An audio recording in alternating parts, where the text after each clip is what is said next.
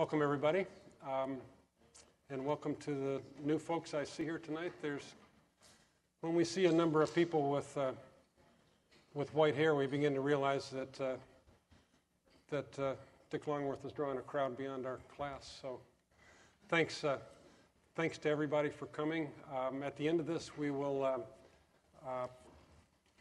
Dick will be available to sign books if you like.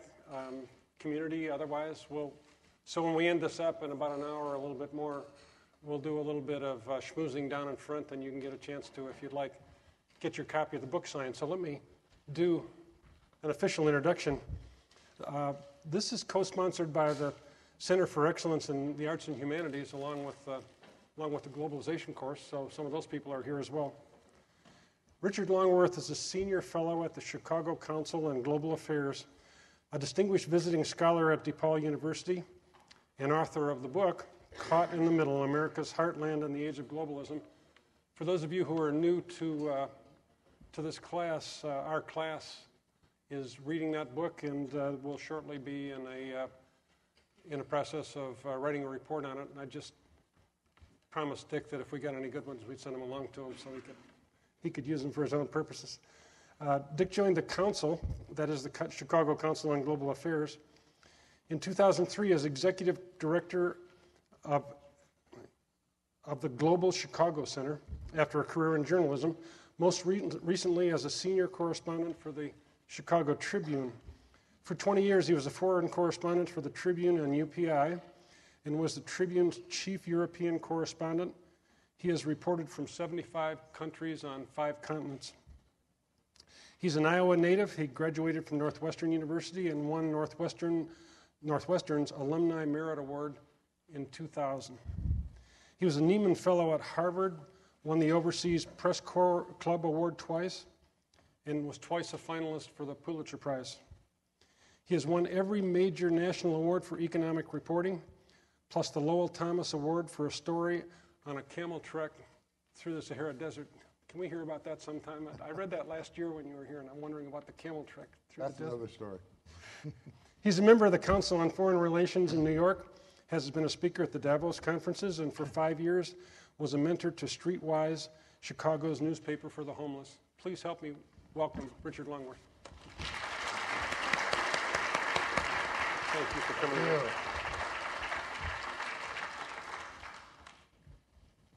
Jim, thank you. It's fun to be here. Looking out in the audience to see if I see any friends.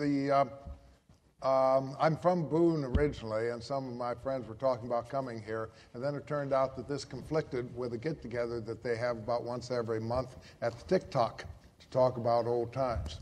So it was a choice between me and the Bud Light, and I suspect I lost out. I have some sympathy for that. But it is fun to be here. It's an honor to be back here again, just about a year after I was last here, to take part in this globalization class, and also to join in the program on Iowa's place in the global community, sponsored by the Center for Excellence in the Arts and Humanities. As I said, I was here about a year ago to talk about a lot of these issues, really about the impact of globalization on Iowa and on our whole Midwest, about how we are not coping very well with this impact, and to make some suggestions about what we could do about it. So what I hope to do tonight is take all this and then try to bring it up to date. We're talking about the future, the real future of the Midwest here, so consider this something of a progress report. Now, since I was last here, a few interesting things have happened. First, we've elected a Midwesterner as president, and he's given good jobs to a lot of other Midwesterners. So now for a change, when the Midwest phones Washington, somebody there is going to be there to answer the phone. More to the point, President Obama spent a year campaigning in virtually every town in Iowa. I expect a lot of you here tonight may have had your picture taken with him. And he has real knowledge on the ground of this region and what's going on here. Second, as you all know only too well, we've tumbled into an economic crisis, probably the worst financial collapse since the Great Depression. Here in the Midwest, this crisis is probably going to finish off much of what's left of the old Midwestern economy. But crises and catastrophes do concentrate the mind. Denial is no longer an option. When you hit bottom, you've got two choices. Either turn out the lights or reinvent yourself into something new, something innovative and competitive. Even before the crisis hit, a lot of Midwesterners were thinking hard about these new challenges, including global challenges, and how to meet them. I think that what's going on now may be the jolt, the good, swift kick that we all needed to reinvent ourselves, to reinvent this Midwest, possibly with a little help from our old friends now living in Washington. So tonight I'd like to talk about some of these main issues of globalization in the Midwest, and then look at some of the things that have been happening here over the past year and go on to where we seem to be heading and what we can do to speed up and deepen this process.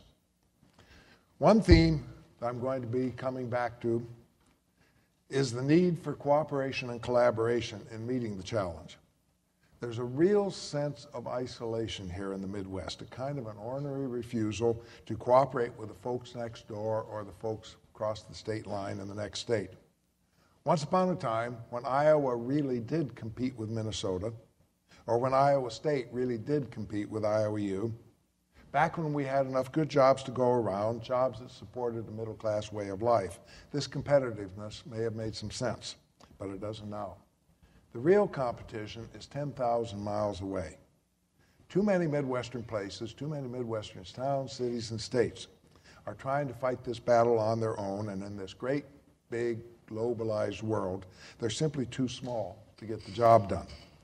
In the process, we're losing our industries, we're losing our jobs, we're losing especially our best young people. What we've been doing isn't working, and we have to start thinking of something better. Basically, what I found in driving around the Midwest over the past 3 years and talking with men and women who live with this impact every day is that globalization is turning this region inside out. Now, part of this, of course, is about economics. Globalization, after all, is at root an economic phenomenon, but it's more than that. Economics is basically money. It's what we do for a living, how we earn our livings. It's whether we have enough money as people to get married, or pay off college bills, or have kids, or be able to retire. It's also whether we have the means as communities to do the good things, the housing and the parks and safe streets and good schools that make our towns attractive places to live. It may be economics, but it determines how we work and how we live and how we think. Now, everything that I found out in doing my research is that we here in the Midwest are flunking this challenge. From our biggest cities to our smallest towns and rural areas, we're not coping very well with globalization, not making it work for us instead of against us. Somewhere, the Midwest has lost its way. Once we were the industrial and agricultural heart of the nation. Now, too much of the Midwest finds itself on the wrong side of the American tracks. None of this was inevitable. But our recovery isn't inevitable either. We've got a lot of work ahead of us, and we have to abandon old habits of competitiveness and do this work together. Now, I'll come back to all this later, but first I'd like to describe some of the transformation of this very big and very important Midwestern part of our American nation. Now, I want to say right up front that you're not going to get any anti-globalization tirade from me tonight. Globalization is here, and it's not going to go away. We can't raise the drawbridge, we can't stop the world and get off, even if some days we'd kind of like to. Globalization is the present, and it's the future. And saying it's bad or good is like saying that the last big economic wave, which was the industrial age, was bad or good. It was good for some people, and it was bad for others, and once we got the hang of it, it was really good for the Midwest. It's hard to remember now, but we were the Silicon Valley of the industrial era, the wellspring of all the ideas and innovations that made 20th century America tick, and it made us rich. That era created Midwestern industry, and Midwestern farming, and Midwestern cities, and Midwestern railroads, and Midwestern education. For all its raw power and labor battle and pollutions, the industrial age was very, very good for the Midwest. And now it's gone. The age of globalization is here. Iowa knows this, I think, but it's much more than just a local or a state problem. It's a Midwestern, a regional problem. We have new challenges from places and people that we never had to pay any attention to before, and all my studies show that we aren't doing a very good job of it. You want a definition of globalization, Google on it sometime. There's hundreds and thousands of definitions that will pop up. But basically, I think for our purposes, globalization means that we're in a global competition, not just with the South or California anymore, with Europe or Japan, but with the entire world, with factory workers in China and office workers in India, and yes, with farmers in Brazil. I want to stress that all of this is really new. China, Russia, and the other former communist countries have joined our economy in the past 20 years or so. India's been a major player for maybe a decade. All the technology that makes globalization possible, the internet and the web and Netscape and communication satellites and fiber optics, almost all of this is younger than the students here in this class. Most of it's younger than today's Iowa State freshmen. Something like 3 billion new workers have joined our economy in the past 2 decades, and they compete with us every hour and every day. Now, since most of them came from relatively poor countries, they didn't bring a whole lot of new money with them. So this means we've got 3 times as many workers competing for roughly the same amount of money. So no wonder the squeeze is on wages and costs and doing things as cheaply and as efficiently as possible. Now, what does this mean for the Midwest? I'll try to summarize the effects before getting on to what we can do about it. Cities are part of this story. My own city of Chicago has made the transition, more or less, from industrial behemoth to global city. Some other cities, like Minneapolis, or yes, like Des Moines, which had less of an industrial legacy to overcome, are also doing pretty well. But most of the other big Midwestern cities often look like they're actually dying. Places like Detroit and Cleveland and St. Louis are strange, empty places, barely half as big as they once were, with the highest poverty rates and the highest dropout rates in the country. In Ohio, 6 of the 7 biggest cities in Ohio, all except Columbus, each has lost more than half its people and 2/3 of its industrial jobs. Most of them have huge, impoverished inner-city populations. In Milwaukee, the unemployment rate for African American males is no less than 70%, which is distress any way you cut it. The same is true of smaller industrial towns and cities. The industrial age scattered these smaller factory towns across the Midwestern landscape. These were places like Waterloo or Ottumwa here in Iowa, or Decatur in Illinois, or Kokomo in Indiana, or Dayton in Ohio, all of them anchors of an economy or an industry that has gone away. All have lost many of the industries, the factories and the companies that supported them for a century. Newton is an example. Newton exists because of Maytag. Without Maytag, there wouldn't be a Newton, and now Maytag is gone. And Newton, like all these cities, must reinvent itself to thrive in the global era. The same is true of farming and farm towns and rural areas. As you all know, farms have been getting bigger and the rural population smaller for decades. But globalization is speeding up this process too, by putting farmers, like factory workers, into global competition and forcing them to be ever bigger, ever more efficient, ever more tied to the giant corporations like Cargill or ADM, which dominate the food industry. I talked with Iowa farmers who farm 10,000 or 20,000 acres. I visited a dairy in Indiana with 39,000 cows, saw egg operations in Ohio with hundreds of thousands of chickens. Everybody at Iowa State knows that this trend will continue. That as much as we rhapsodize about farmers markets and niche farming, it's these big spreads, this mega farming, that is the real key to us feeding the world. But if you come from rural areas, you know the impact all this has had on small rural towns. These towns were all founded about 100 or 150 years ago to serve the farm families in the region, to be places where the farmers could shop or go to church or have a drink or see their doctor or send their kids to school. Now, this worked pretty well when the average farm was about 160 acres. But now the average farm is 10 times that big or bigger. This means 10 times fewer farmers, and that means 10 times fewer customers for those small town shops, 10 times fewer worshipers at the church, 10 times fewer patients for the town doctor, 10 times fewer students in the school. You probably all know towns like this, places too far from cities to be plausible bedroom suburbs. These places are fighting for their very existence, and sometimes they're losing. Their railroad has gone away, so has their bank, even the grocery store. The best young people leave, and those left behind are the poor, the less educated. Even technology is against these towns. Rural residents have about half the high-speed internet access as city people, and in these days, if you're not online, you're out of luck. As you know, Midwestern industry has been declining for 30 years or more since the Rust Belt days. Factory towns have been hollowing out for just about as long, and farms have been consolidating and rural populations declining for decades. But globalization is putting the final nails in these coffins. It's making these trends irreversible. I found that there's still a lot of denial out there. Many manufacturing towns think the good old days of humming factories are coming back. Many economic development people think that China will implode somehow and all those outsourced jobs will be resourced back home. A lot of small towns think that the bright kids who left 20 years ago will come back in middle age because they have families now and want a place that is safe and cheap. Got to tell you, it's not going to happen. China's got a good deal and it's not going to give it up. Midwestern factories are still turning out the goods, but with a lot fewer workers. Midwestern farming, too, is as productive as ever, but modern technology enables individual farmers to farm ever bigger spreads.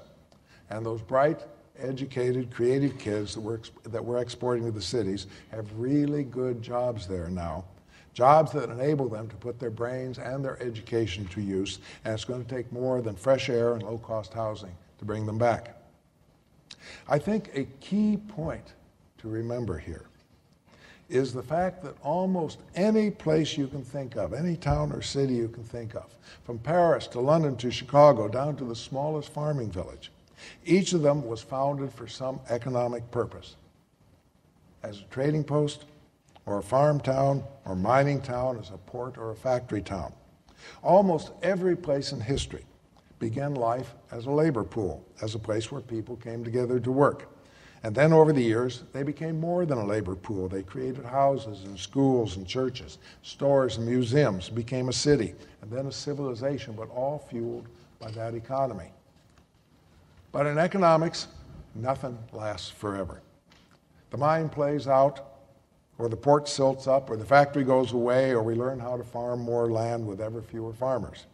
And when this happens, the town or city loses its original economic reason for existence. The great cities of history are those that have found new economic purpose, that have reinvented themselves often time and again. Those that can't do this won't disappear exactly. The earth isn't going to open up and swallow them, but they'll become backwaters.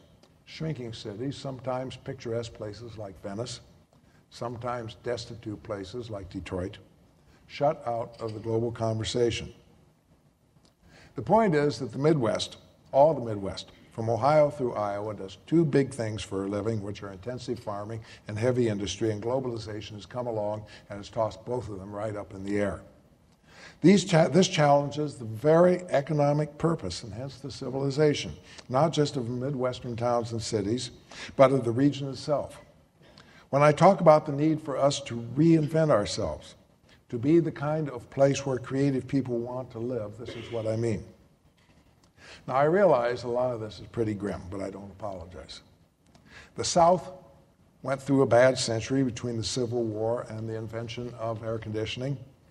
My Chicago Cubs are going through a bad century right now. And I think it's vital that we recognize that the Midwest faces this fate unless we do something about it. The good news is that there is something we can do about it, quite a lot in fact, and I'd like to spend the rest of my time tonight suggesting some of the things that we can do. First is to zero in on the industries of the future and make them our own. One of these is bioscience and biotech, the industry of turning plants and animals into drugs, medical devices, biofuels, chemicals, new substances, and many other things that go way beyond food. Now, if anybody knows plants and animals, it's us here in the Midwest. And there's no excuse for the fact that the big bio firms now are on the two coasts, not here. Another industry, of course, is sustainable energy and green technology. These energies and technologies have gone suddenly from being an obsession of tree huggers to being a real force in the economy. What we're talking about here is mostly energy from wind and sun, and again, the Midwest has all this in abundance. New research into the storing and transmission of this energy is going to turn this into very big business, and we should be in on the ground floor. There's a manufacturing aspect to this too. Most parts for solar panels and most parts for wind turbines are imported now from overseas, and there's no reason why we can't make them right here. Nanotech, another big wave of the future, the manipulation of subatomic particles to make newer, stronger, lightweight materials. Research into nano is going on now in places like Ohio and Michigan that made cars and car parts. Again, they know materials, so they can build on this knowledge. Now, I know I'm standing here in the middle of a big research university where work on all these industries of the future is going on, and I'm not telling you all anything you don't already know. But this is where this business of collaboration, of cooperation, of getting beyond our Midwestern orneriness comes in. I sense that more and more people are ready to start thinking about this, about going beyond traditional political and jurisdictional boundaries to really get something done. As I mentioned, there's still a lot of denial out there, but at the same time, a lot of the Midwest has stopped kidding itself. I think people realize that this time really is different, that the old economy that supported us so well for a century is going and gone, that a new economy is here, and the old ways of doing things won't work anymore. You get two different responses to what's going on. I went, for instance, to Elkhart, Indiana, where they make RVs. As you know, the RV market is really in the tank. But everybody there told me that, hey, it's okay. We've been down before, and the RV market has always come back, and it'll happen again. And the fact is that it probably will come back. It just won't come back quite as high as it was before, and the next dip will be a little bit lower. And as long as they hold on to the old industry, there's no future for Elkhart. But then I went to Janesville, Wisconsin, where the economy centered on a big GM plant, 2,500 workers. Well, that plant closed this year, and GM even sent a vice president out to tell Janesville, don't hope against hope, GM wasn't coming back. Janesville got the message, and they're thinking hard about new industries based on alternative energy, and about enlisting local colleges in the effort, and about working with other towns and counties, including across the state line in Rockford, Illinois, which has problems of its own. Peoria, Illinois almost hit bottom 15 years ago after a couple of ruinous strikes involving the UAW and the big local employer, which is Caterpillar. Caterpillar could have left town like Maytag did. Instead, the city decided to do things differently, to bring the town's warring factions together to try to save the place. This involves cooperation between businesses, including Caterpillar, and Bradley University, which never played that much of a civic role before, and a really good community college, and the U.S. Department of Ag Lab, which is aiming its research towards job-creating businesses. The UAW is involved in this too. So is the city government, which has a seat at the table, but has not been asked to take the lead. This is an example of cooperation locally among people who aren't that much used to working together.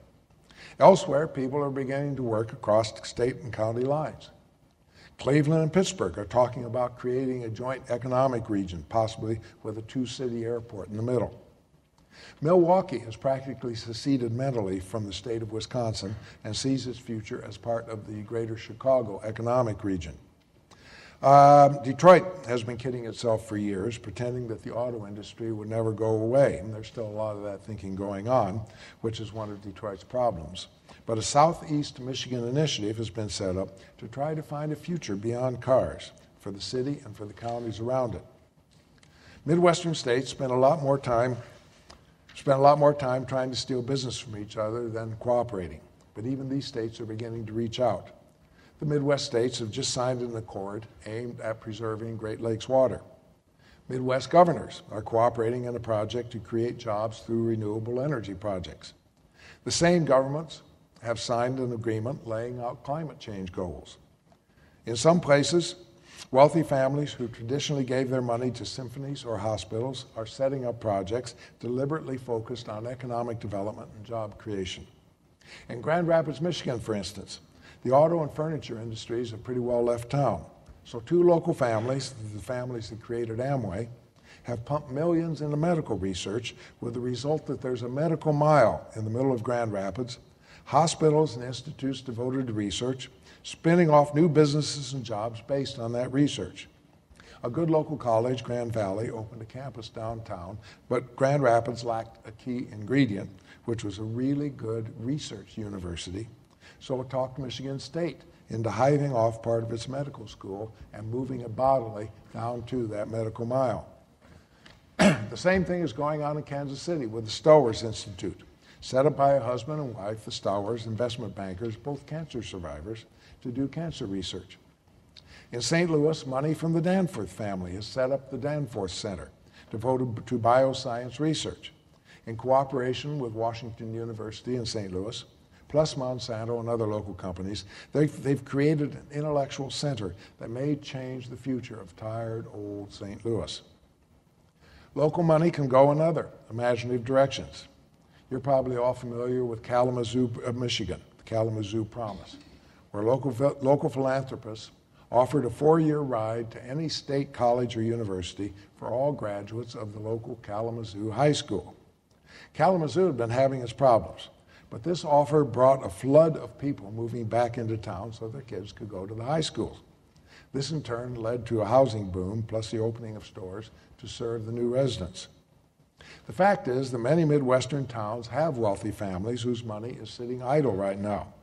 Someday, that money is going to go to sons or daughters who long ago left town to live in New York or Los Angeles, a wealth transfer that leaves the town just that much poorer.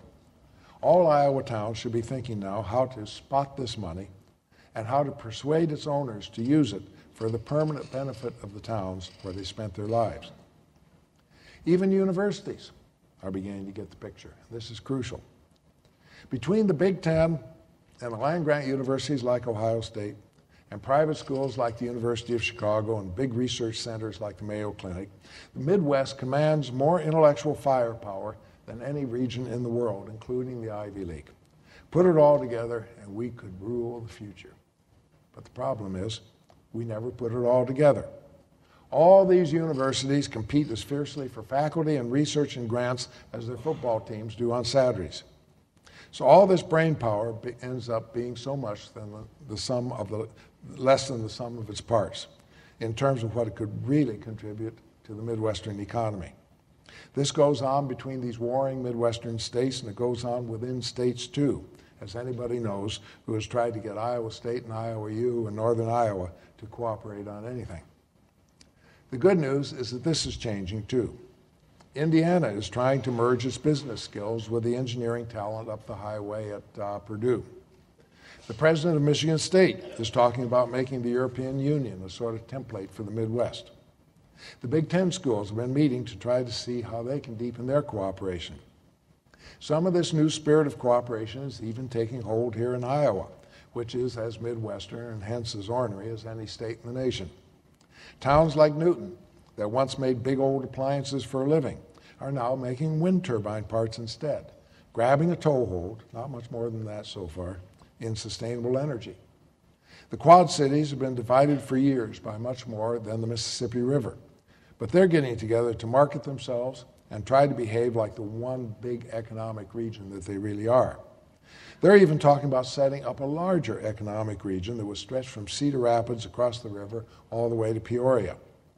The Obama administration is putting a lot of money into community colleges, and here in Iowa, these colleges have agreed to start creating a joint statewide working training program to provide workers for renewable energy jobs. Now, as you may have noticed, a lot of this is still talk. Not much action so far. But there does seem to be a realization that at last that we're all in this together. There's a recognition that this new world needs cooperation between research universities and community colleges and businesses and state and local governments. There's an understanding that great universities must truly work together on research, even merging schools, to give us a leg up in those new bio and nano industries. Each state must stop supporting its own bio organization and instead pursue bio on a regional basis. We have to go beyond the small state-based venture capital funds and instead create a regional fund with the money to really finance the good ideas coming out of our universities. And each state has to stop competing with the others for investment the so-called smokestack chasing, and recognize that anything that benefits any part of the Midwest will benefit it all. After all, we rose together as a region during the industrial age, and we're declining together now. If we're going to make a comeback, it's going to be a Midwestern comeback. The goal of all this, the end result, is good jobs. Good jobs are the only thing that will both attract and keep the smart, educated, creative people that the Midwest needs to build this future. Iowa State, like all good Midwestern universities, is a magnet from students from all over the country and all over the world. It's giving a world-class education to the citizens of the future, some of them right here in this room tonight. But too many of those students, those citizens, are taking their brains and their education to the coasts or the big cities because that's where the jobs are. It's not enough to be a cheap or safe place to live. The people, the ones who will build the future, are less interested in saving money than in being part of this new exciting economy and helping to shape this new future. This future, this world can take shape any place. Right now, it's not taking shape here. All over the Midwest, people are waking up to this, are asking the right questions, are looking for the right answers. We here in the Midwest face a new challenge, which is no less than to rebuild not just our economy, but our civilization. There are people here in this room tonight who can get this job done. I do hope that you will take this on as the challenge of your lifetime, and I wish you well. Thank you very much.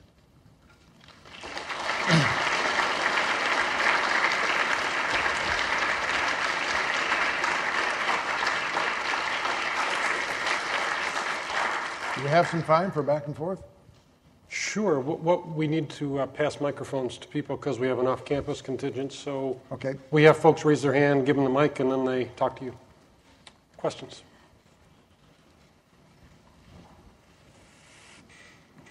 Jim? Where is it?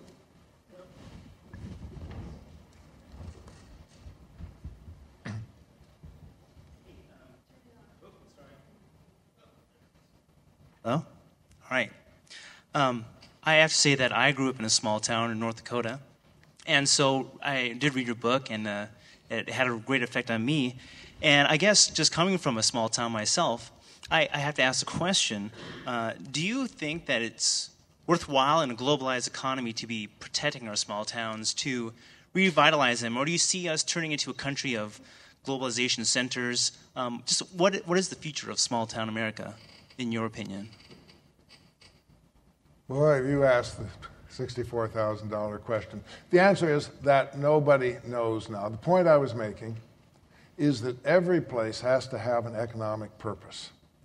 You know, maybe artificial capitals like Washington or Brasilia are exceptions, but every place else has to earn its living. And if these small towns, or if these big cities like Detroit, can't earn their living anymore, have no more economic purpose, cannot reinvent themselves economically, then no, there is no future. If you go around the Midwest, you see lots of places that used to be towns. I spent a very instructive afternoon once, a few years ago, going to Bethlehem and New York, which were, past tense, two little towns down in southeastern Iowa, just a few miles from each other, that once held about 2,000 to 3,000 people, had stores, churches, schools, the whole thing. Now there's nothing in Bethlehem or New York except a church surrounded by cornfields. And for a lot of these towns, that could be the future. There are people who are worrying a lot about this, who are trying to leverage local wealth, who are trying to encourage local economic development people and chambers of commerce to stop spending a lot of money recruiting industry from outside, trying to draw in businesses, do the smokestack chasing, do the competition where the odds are much against you, and instead invest that money in local schools, in local community colleges to work on entrepreneurialism, to try and get local banks to invest money, to try to set up some sort of angel capital or venture capital funds that can create jobs there and that will keep people there. I think I mentioned in the book, my mother's hometown out in Woodbine, Harrison County, western Iowa. There's one guy in town, he invented a hydraulic lift for pickup trucks, put up a factory, 50 jobs in a town like Woodbine, that's enough to be a force in the economy.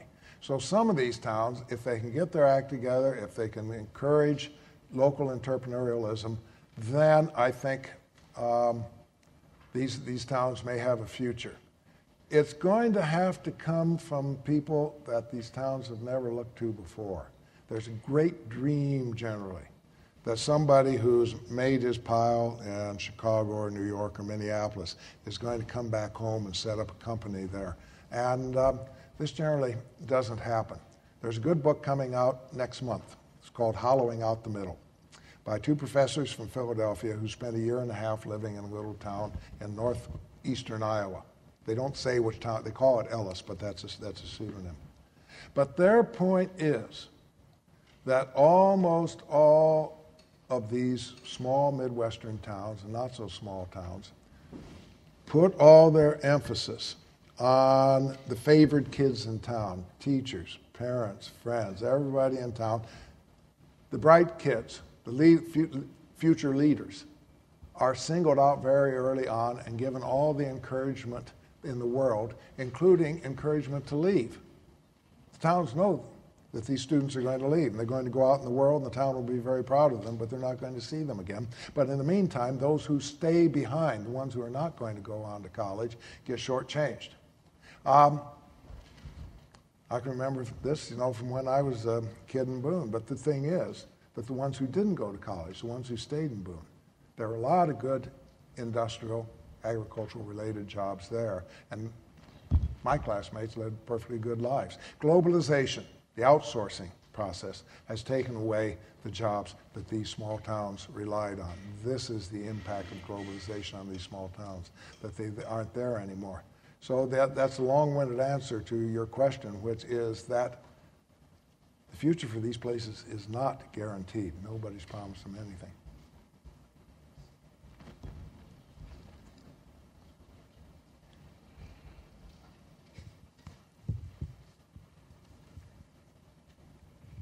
Good evening. I have not read your book, but I listened to your lecture and took some notes. One thing that right now, tonight, I hear that is missing from your plans is individuality. The problem with globalism, we had a lecture from someone from the Des Moines Register describing about how she thinks it's wonderful that we are breaking down borders and she has no allegiance to any flag and multiculturalism is everything and blah, blah, blah, I don't see globalism as doing anything but destroying America, and I think you've kind of indicated that.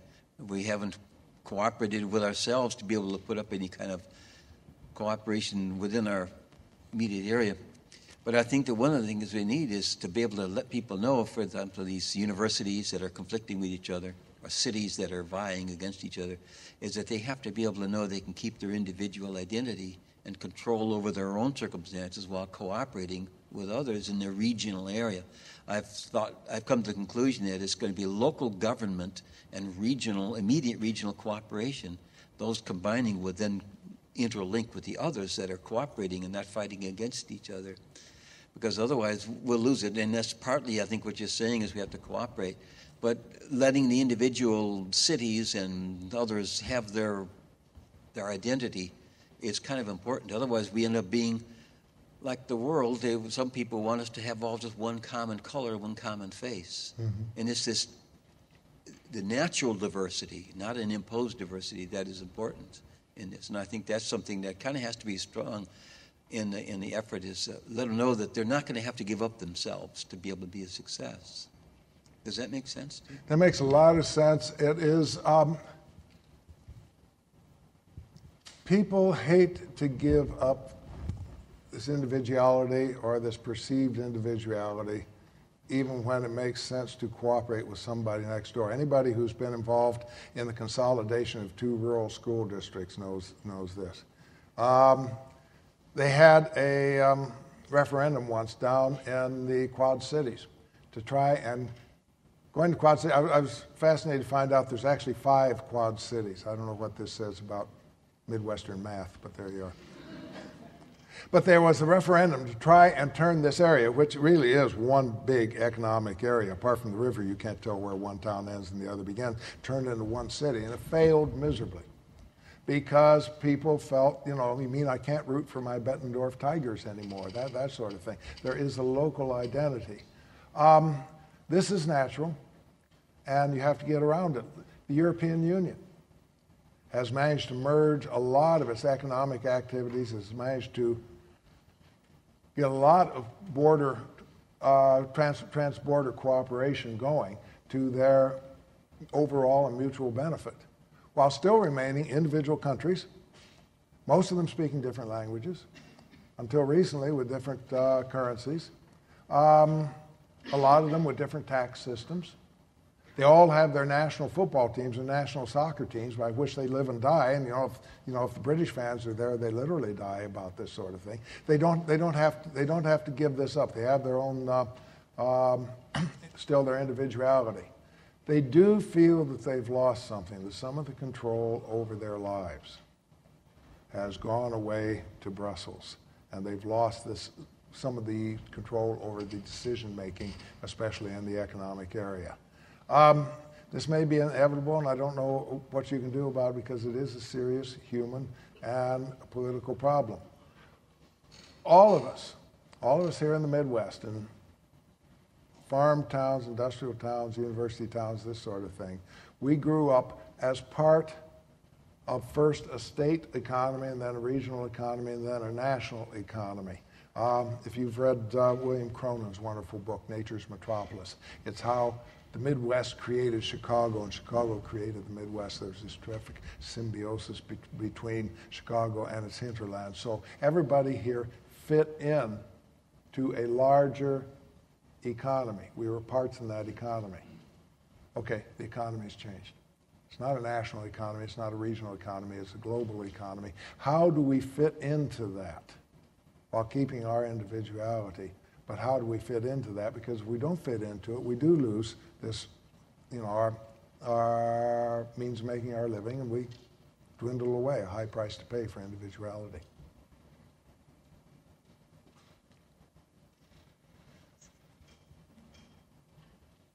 You talked about we need to, something that small towns need to do is create jobs to preserve that small town. Beg pardon? You talked about how small towns need to create jobs or kind of industries or something special so people stay back.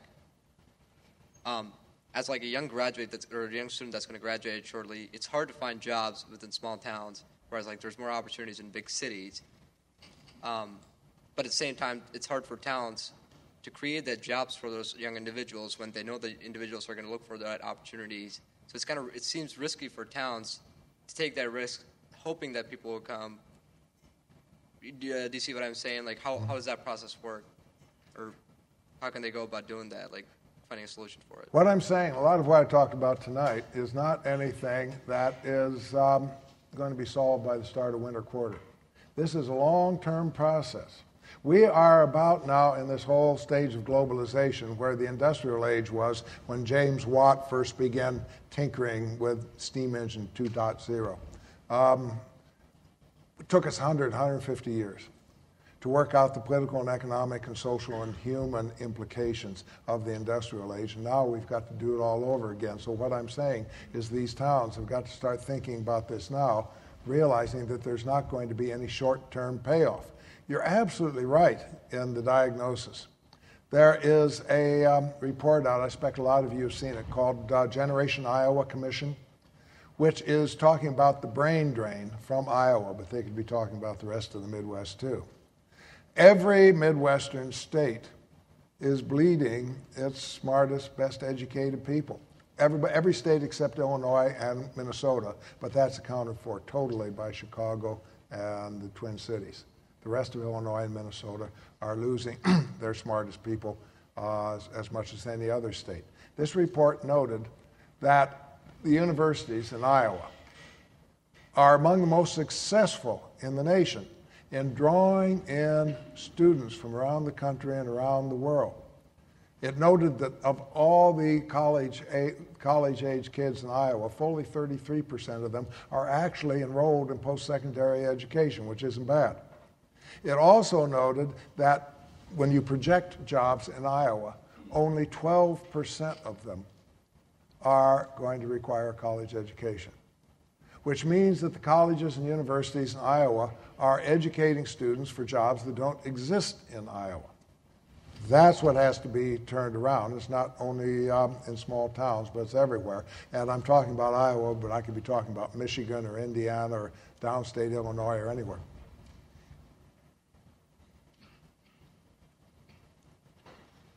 Kind of leading into that, I actually had a question that dealt almost exactly with education, but bringing in a different theme that you talked about in your book. Just kind of summarizing what you just said, there tends to be a lot of brain drain from Midwestern states to the coasts. You also talk about in your book about how in some cases our primary and secondary education is not the best in the Midwest. Now tying this together, you also talk about how immigration to the Midwest is saving some small towns and really trying to be like new lifeblood for these towns. But in the same vein, you also talk about how a lot of immigrants who do come to this country are not as well educated, and they don't necessarily allow or really emphasize to their children how important education is, and that puts a bunch of different strains on communities and whatnot. In some ways, what are the impacts then of that, of the immigration then coming into the Midwest? I mean, are we going to see in the future immigrants eventually becoming more educated and then moving back out again, or is this kind of like a temporary, or is immigration kind of a temporary solution to our long-term problems? I have so many questions. I mean, this involves looking into the future, which I cannot do. But you are absolutely right that any place that is successful, that's having success, is drawing immigrants. Immigrants are both a cause and an effect of success. Immigrants come to a place because they hear there are jobs there, because there's a lively economy, because there's something going on. Somebody phones home and says, you all come, and they do. And once there, then they often create jobs and spur the economy on. At the moment, especially with there's two kinds of immigration, of course. I mean, you have your PhDs from China and India and Pakistan and other countries like that. And any immigration policy that we have, like the one we have right now, that discourages these students from coming and discourages from staying is absolutely nuts. I mean, we're just shooting ourselves in the foot. But the larger flood of immigration is the Hispanic immigration coming up from the South. At the moment, this is injecting a tremendous amount of vitality into the Midwestern economy. It's not exactly creating good jobs or high-level salaries. I spent a good deal of time up in Storm Lake, which is one of the few towns up in northwestern Iowa that is actually growing or holding its own, because they've got a lot of Mexican immigrants, especially coming to work in the meatpacking plants. These are bad jobs, but they are jobs. So Storm Lake is surviving because of these immigrants. At the same time, the average wage in Storm Lake has been going down over the years. I had people there tell me that it's now one of the poorest towns per capita in the state. So the immigrants have not saved Storm Lake by any means. This is where we're at right now. We have, in smaller towns, schools are working with immigrant children to keep them into school with a good deal of success. In the larger cities like Chicago, we have something like a 50% dropout rate among Mexican high school students, and it's driving us nuts. We don't know what to do about it. We don't know how to get parents involved. We don't know how to keep the kids into school. The idea of lengthening the school day or lengthening the school week to keep more of them actually in the building to encourage studying like this. The work we have to do with parents to encourage their kids to stay in school, that just hasn't hit home yet. There are an awful lot of good jobs, or there have been up until the recession, in landscaping and construction and tourism and restaurants and things like that. Jobs that don't take a lot of education but pay a whole lot better than what they're earning back home. And so that is where that stands. Beyond that, we have not found a solution to the problems that you mentioned. Sorry. I have a question. This is from an off-campus student who emailed earlier, and it's wonderful to have one of the authors of the books that the students are reading in the in the House tonight. And so the question is that we would love to hear you give your opinion about your views on globalization, how they would compare and contrast to those of the other authors that we're reading, such as Robert Reich and Greenwald and Kahn. And I think a lot of the students would be interested in hearing your opinion about that. That sounds like I've got to give about 3 or 4 book reviews here. It all differs. I'm a Tom Friedman fan, and that I think Tom has done a wonderful job of popularizing a subject that desperately needs popularization. A lot of people read his books and understand what's going on. I think he's a little bit too gaga about the future, that it's all going to be great. Other people say that it is going to steal our individuality, or it's going to undermine our economy, or there's no way that we can possibly compete with people around the world, that we can't create these new industries. And again, on bio and nano and all that, like everything else, the jury is still out. We don't know how many jobs these are going to create. I'd say my point is sort of agnostic on this. Globalization is here. We can close ourselves off and turn ourselves into a great big Burma, but that's not what we can do. We are too involved with it already. So we have to somehow make it work. But the first thing we have to do is simply to realize this here, that the old days are gone forever, that a lot of what the Midwest, at any rate, and I'm not talking about the rest of the country, but a lot of what the Midwest did, some of what it still does, can be done just about as well and a whole lot cheaper somewhere else, and we're silly if we try to hold on to this, and then try to reinvent ourselves into something that can be competitive in this new world, because this new world is not going to go away. Beyond that, all I've got to suggest is various ways we can do this. One thing that I have suggested is that having realized that the past is gone, having cut ourselves off from the past, having said we can't do the past anymore, then we build on the past. And what I mean by that is we look at what we know, we look at what we're good at, and try to build on that. I was down in the Quad Cities, and I was saying, what do you want to do? What sort of future do you want? And they say, bioscience would be very good. And I said, you know anything about bioscience? Do you have any background in that? No. What do you know? Well, we got the river, and we got the highways, and we got the railroads. And I said, logistics. This is one of the big industries of the future because it's something they are good at. Akron, Ohio, the auto tire capital of the world. They don't make tires there anymore. Make a few specialty racing tires, and that's it. But they know polymers. They know the molecules that go into making rubber and a lot of other stuff. And in cooperation between the auto companies, most of them still have operations there, and smaller companies in the city, and especially the University of Akron, they have the start on a pretty good polymers industry, small companies using polymers for new products. One of my favorite examples is a guy there who has figured out a way of diagnosing back diseases using a gel based on polymers. In Peoria, they used to be a big whiskey-making town, Hiram Walker. Well, they don't make whiskey there anymore, but as they say in Peoria, we know fermentation, which is bio. And they've got the start between Caterpillar, ADM, this U.S. Department of Ag Lab, some of the other companies there, Bradley setting up a big incubator building. They are trying to take what they know, what they're good at, and build the future on that. I think it's necessary for the Midwest to try to figure out what it knows. There are certain things, I think probably high-tech computers,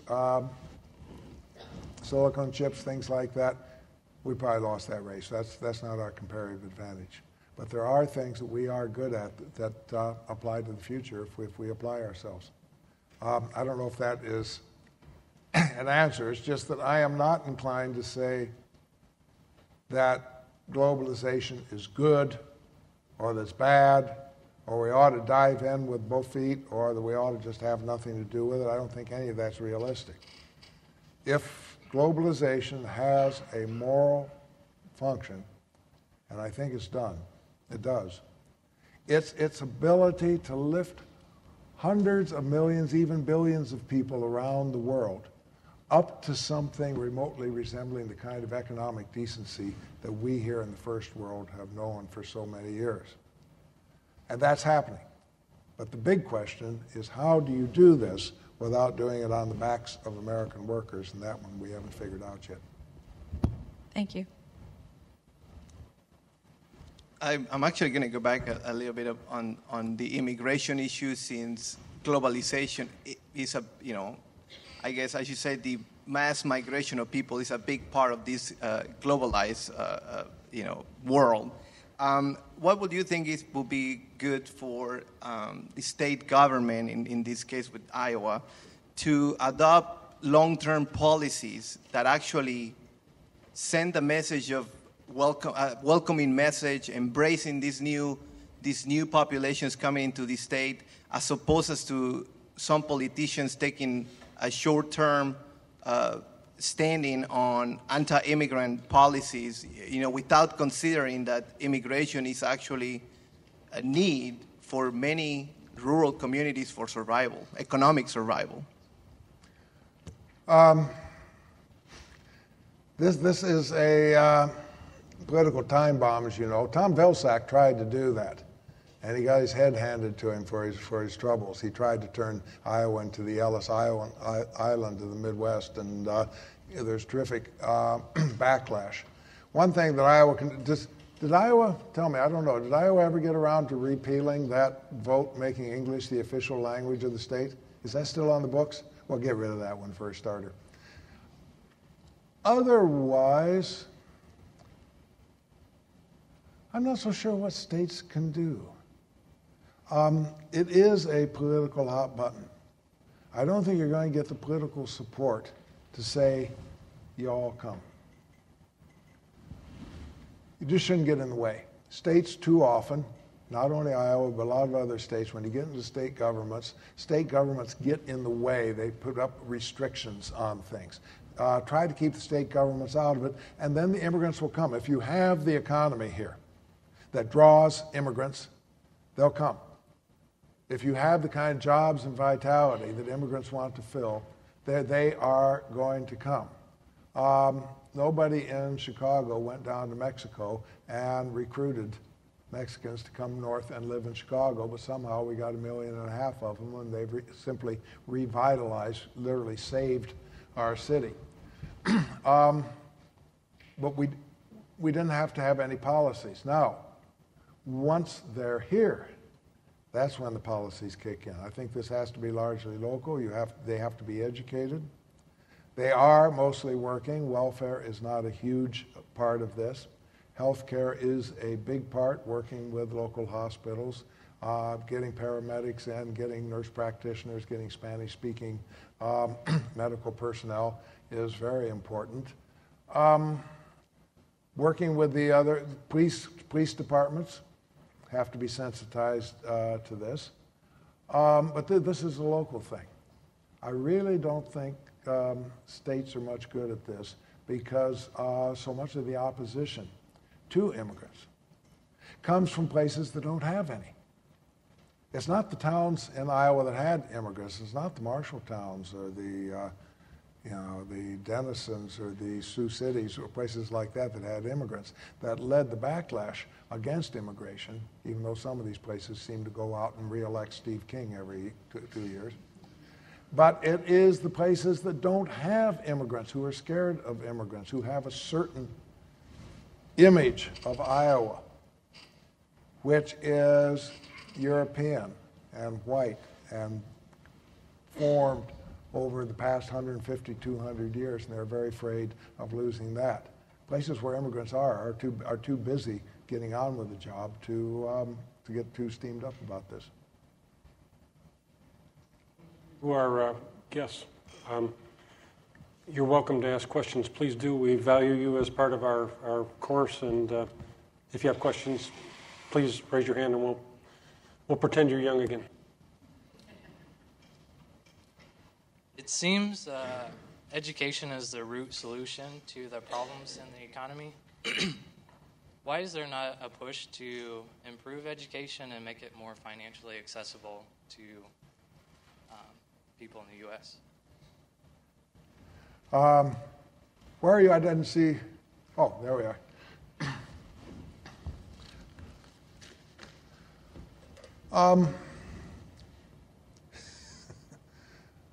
About 2 or 3 hours worth of answers to that one. Like so much else, we are suddenly beginning to wake up to the fact that the way we have educated our people in the past just won't do anymore. The way the Midwest has educated its students ever since the Morrill Act, ever since the Land Grant Act of when, 1868, has been to give a really good university education to the minority of students who are going to go out and run the economy, and give quite a good high school education to everybody else. And that basically is what we still do. It's the old pattern. We haven't got out of that. We give a good education to a minority of students in an era when the majority of students are going to need at least 2 years of post-secondary education if they're ever going to hold a decent job in their lives. And we haven't gotten around to this. Now, I think that 2 years is crucial. I'm a big fan of what the Obama administration is trying to do and the $12 billion they've committed to community colleges. Everywhere I go and find a lively local community, I know I'm going to find a really good community college at the center of it. Community colleges, I think, as much as universities, are really key to this. Universities have got to come up with the ideas and the research that are going to create this new economy, but it's the community colleges that are going to produce the workers who are going to make it tick. I think there's also an awful lot of entrepreneurialism there. Money is going to be a huge problem. I think I pointed out in the books that most Midwestern states, in fact states everywhere, are simply shortchanging the universities that bear their name. The University of Michigan in Ann Arbor now gets 7% of its operating expenses from the state of Michigan. Back in the year 2000, the state government in Iowa supplied 35% of the operating expenses for the 3 Regents universities. That's down in about 8 or 9 years to about half, about 18% now, and shrinking fast. States have so many other demands on their resources, including taking care of repairing the damage from this disappearing economy, that education seems to have fallen pretty well down the scale. This is going to leave it up to universities to find new ways of raising money, which probably means closer ties with corporations, more research contracts, more emphasis on graduate education, that sort of thing. Undergrad education, especially at the freshman and sophomore years, is probably going to move more towards smaller colleges, if they can afford to do it, or to community colleges, which is where a lot of the funding ought to go. I think you mentioned in there something about K-12. None of this makes any sense at all unless we can unless we can turn out students from high schools who are capable of doing post-secondary work. Vast percentage of graduates, especially in cities, once out of high school and going on to some sort of post-secondary education, need remedial work. And of those, I think the figures are something like 1 in 8 or 1 or 10 come out actually able to do post-secondary work. In other words, remedial is not the answer. Secondary, K-12 has to be reformed. What we're talking about is a shakeup in education, right from early childhood education up to post-grad. And it's something we are just beginning to think about, this whole question of how we finance education has not begun to surface yet. You go to any university, I expect you've all heard around here. I know that when I go someplace and talk about the privatization of public education, people nod their heads. This seems to be a debate that's going on in university campuses, but it's not a debate that has moved out into the public realm yet.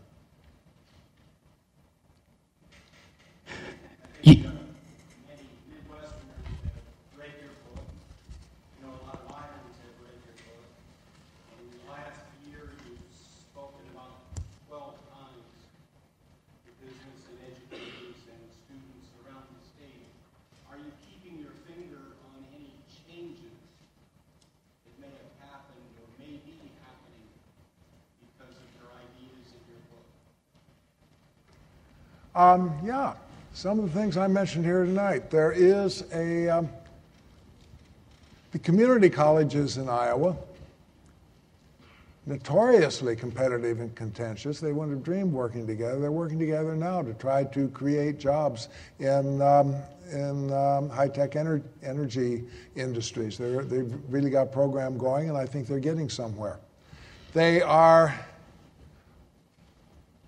changes I see, I think there's a willingness not only to talk within states, but between states. This is something that just didn't happen before. I was astonished going around doing the research in my book to find out that there were people in Iowa, academics and government people and business people, who knew everything there was to know about the state of Iowa, but didn't have the foggiest idea of what was going on the state line in Illinois or Minnesota. And the same thing is true in other states too. That is breaking down. People want to talk together. There is a movement between, say, civic foundations. We have one in Chicago called the Chicago Community Trust, which deals just with philanthropy in Chicago. There's another one. There's one here in Des Moines. There's one in Cleveland. There's one in Milwaukee. And they traditionally, by their very nature, have been locked up within their old city limits. And they're realizing now that one city can't rise while the rest are all falling. So they're beginning to work together. Midwestern governors. I've got a friend who used to be a governor here, a governor in the Midwest, not in Iowa, but used to be chairman of the Midwest Governors Association, and he says they never did a thing. It was really a sleepy organization. They're getting together and doing all sorts of stuff now on the environment, on high-tech energy, on trying to get programs going across state borders. Chet Culver and the other governors were in Chicago just recently signing a compact on high-speed rail throughout the Midwest. This is stuff that would never have happened before. I think people are beginning to realize. As I said, so far, mostly talk. But you can see there is a realization that the good old days aren't going to come back.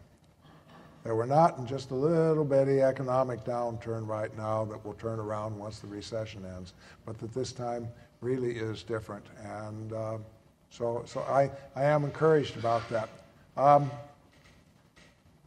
Wouldn't necessarily say I'm optimistic, but I'm hopeful. Well, your statistic you mentioned earlier in your speech about the 70% African American male unemployment rate in Milwaukee made me think a lot about what you've said of how globalization exacerbates existing inequalities.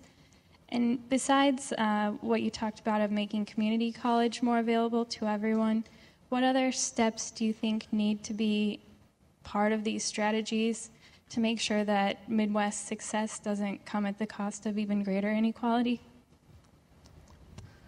This, again, is such a huge problem. I mentioned Milwaukee. The Journal Sentinel up there did this study, came up with this 70% unemployment rate among African-American males there. That's not just Milwaukee. You can do that anywhere. You get unemployment figures in cities, certainly in Chicago, in the inner city in Chicago. The official unemployment figure is 15 or 20%. Absolutely unrealistic. What they did, instead of just counting the people who registered as unemployed, is they go out and they figure out how many people live in a certain neighborhood or a certain area. Then they go out, and it takes hard work, and they find out how many people actually have jobs. They count the employed, not the unemployed, and then they subtract. And 60, 70% unemployment, I think, is the norm in a lot of inner city areas. These are also the same areas where you've got 50% dropout rates, especially among boys. These are kids who are never going to hold a decent job, even a full-time job, as long as they live, and we are creating an archipelago of little ghettos all across the Midwest in big cities like Detroit and Chicago, and in small cities like Mansfield and Dayton in Ohio, of largely African Americans who came north to work in the industries before and after World War II, and now are stranded here and have been stranded for several generations once those industries went away, first to the south and now overseas. And the distance between them and the economy is just terrific. We have tens of thousands of people in Chicago who can stand on the west side and on a clear day see all the skyscrapers in the loop, but would have no more idea how to access that economy than they would in flying to the moon. So it's more than just education. It is breaking down a gap. Talked with a black leader in Milwaukee, and he just despairs because he says the schools and the neighborhoods, the African American schools and neighborhoods in Milwaukee, are just so far away from anything that's going on that you can improve education all you want, and still you have a gap between people who are simply left out of this global conversation. We got a lot of work to do. We'll do one last question right up over here. You said twice just recently that... Again, please? You said twice just recently the good old days are gone, but I've been an avid interest in history for a long time, and I look at the reunification of Europe, the European Union, and the single monetary system, and the possible expansion to other countries in the region as being a re-emphasis of the Roman Republic and the Roman Empire. And I also look at other efforts to unify the whole Western Hemisphere into a single unit. If you look back in history, colonialism was nothing but a global economy too, and you see a lot of things as single currencies going on around the world. That's what they did. You see a lot of rights taken away from citizens in different parts of the world. That's what they did under colonialism. So I think you're assuming an awful lot about the goodness of the people to bring about people's rights under globalization. Oh, I wouldn't. No, we haven't talked much about people's rights here tonight, and that's a whole different subject, and I don't assume anything. We are now in the rights you talk about are the rights that we have established and fought for and struggled for, for the last, certainly, well, ever since the Magna Carta, but more recently, since the Renaissance and the Reformation and the Enlightenment and all things that I'm talking about that took place mostly in the West. The rights that we enjoy were our Western rights that came up within our society, and we were able to achieve them and defend them and impose them largely because we could pay for it. The guy who writes the checks gets to make the rules. And in the past 500 years, we, the West, have been able to write the checks. Economic power is moving away from here now. Economic power is moving to the East. As I said, this is raising hundreds of millions of people to new levels of economic decency and can only be cheered.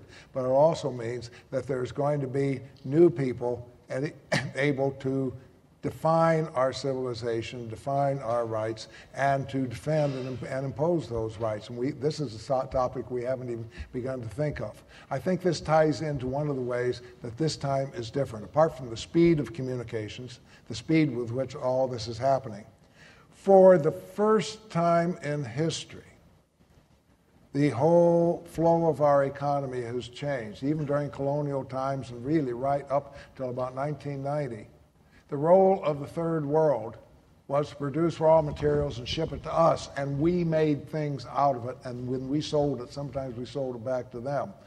But it was a division of labor, with them doing the basic stuff and us doing the more advanced stuff. Well, that's changed. More often now, we're the ones that are providing the raw materials that go to China or other countries to be converted into goods and then sold back to us. This is a shift in power. It's a shift in relationship that I think is really different and makes history. The lessons of history, we have to draw on the lessons of history, but we cannot assume that history repeats itself. One of the things that's going on in the European Union, I spent a lot of years studying it, I'm a great admirer of it, but they basically, what they have done in Europe is take all these warring countries, all these countries that destroyed each other, all these ones that had not only the two world wars, but the 30-year war and the other wars of conquest in Europe, and they've rewritten their own history. They have changed their own history. They have decided that neighbors make better customers than enemies, and they've acted on this. This doesn't mean an outbreak of brotherly love. The French still hate the Germans, and the Germans hate the French, and the British can't stand either of them, but they're not fighting about it anymore, and that is basic. One thing that we played a role in, let me finish with this because it's an idea, let me bring us back to the Midwest. We played a role in this after World War II, and it was called the Marshall Plan, in which we sent billions of dollars to Europe to enable them to rebuild their war-shattered economy. But we said to the Europeans, we're not going to tell you what to do. You've got to figure out what's to do, what ideas you want. And if they sound good, then we'll pay for it. And we aren't going to give this money to Norway or the Netherlands or France or Germany or Italy, individual countries. You guys have all got to come together and rebuild your continental, your regional economy. You've got to do this together. And they said, basically, we can't do that. We just got done killing each other. And we said, basically, do you want the money or don't you? And so they sat down and they did it. And this led immediately to the creation of some European institutions like a European Payments Bank. The OECD started then, and within 5 years, the first of the European communities, the iron and steel community, was formed. Shortly after that, the European Economic Commission was formed, and I don't think it's too much to say that the Marshall Plan, by insisting on this regional European continental approach, sowed the seeds of what later became the European Union. Wouldn't it be great if the Obama administration, after it gets done with the stimulus and all that, is still going to have some money that it spends normally on infrastructure and industry and education and all that? Wouldn't it be great if the Obama administration came to the Midwest and said, we're not going to give any of this money to Iowa or to Minnesota or to Illinois or Indiana. You guys want the money. You've got to get together and figure out how you're going to do it together on a regional basis. You want bio? You all got plants and animals. Come on, get together. You want to do something on water resources? The Great Lakes lap at 8 different states. It makes no sense just to give water resource money to one state. Rivers that rise in Minnesota end up flooding in Iowa. You want to do stuff for wind energy? The wind blows across state lines as though they don't exist. You guys get together. And if you want this money, you have got to come together and plan for a regional revival. We're as ornery as the Europeans. Well, at least we haven't fought a couple world wars about it. And I think that sort of approach, that kind of money, would be a terrific stimulus to finally getting us together to do something in a way in which this Midwest, our Midwest, can thrive in this whole new world, and it is a new world called globalization. Thank you so much, Dick, for coming again and for your wonderful talk. Thank you. Thank you.